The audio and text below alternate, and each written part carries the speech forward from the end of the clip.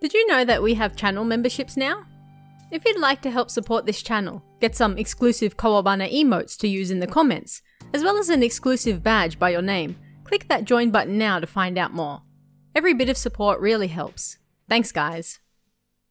The first taxis started to run in the Tokyo area in 1912, and in the decades following, they slowly became more prevalent and common throughout not just the capital, but the country at large.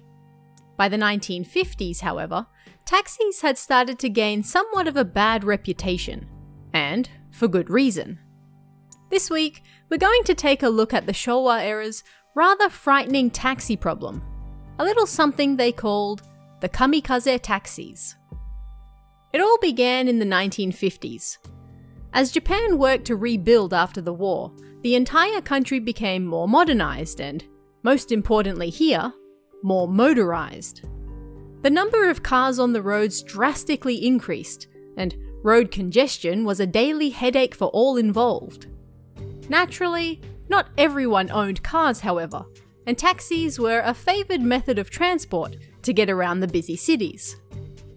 The taxi industry at the time, however, was nothing like it is today. Drivers worked on commission, and anyone could show up to do the job. Because these drivers earned money based on how many customers they could ferry around the city in a day, naturally, many took to cutting corners to get the job done. What's the best way to get more money? Get more customers. How do you get more customers? By driving faster to get them to where they need to be so you can then pick up more. You can probably see where this is going already. Taxi drivers at the time started pushing themselves further and further. They cut corners, literally, driving recklessly on the roads to get their customers to where they needed to be in record time, so they could pick up the next fare. They ran red lights. They aggressively overtook other cars on the roads. They ignored speed limits and did whatever was necessary to get from point A to point B in record time so they could pick up the next customer and make as much money as they possibly could.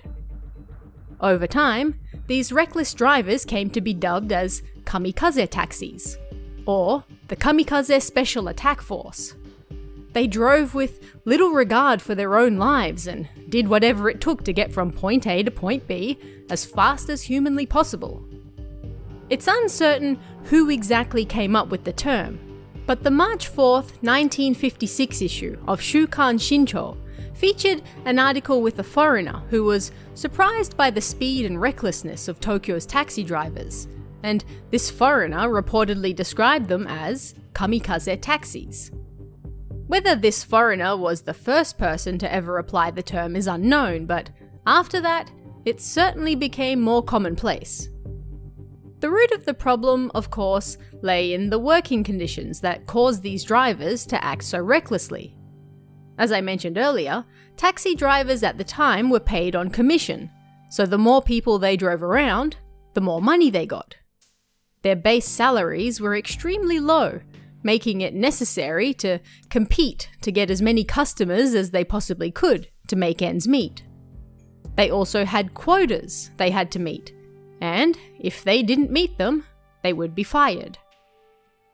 All of this came to a head in January 1958, when a University of Tokyo student was walking in front of the university one day.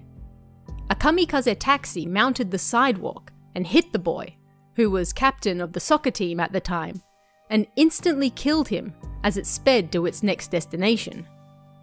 A few days later, a newspaper published an article featuring the boy's father, who worked as a fishmonger, with the headline, "Listen to the grief of the fishmonger."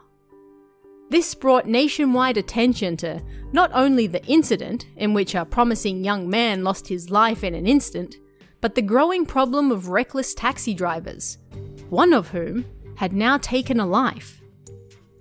Until this point, the kamikaze taxis had been seen as a nuisance, sure, but nobody had ever been involved in a serious accident, and so most people tutted but still looked the other way.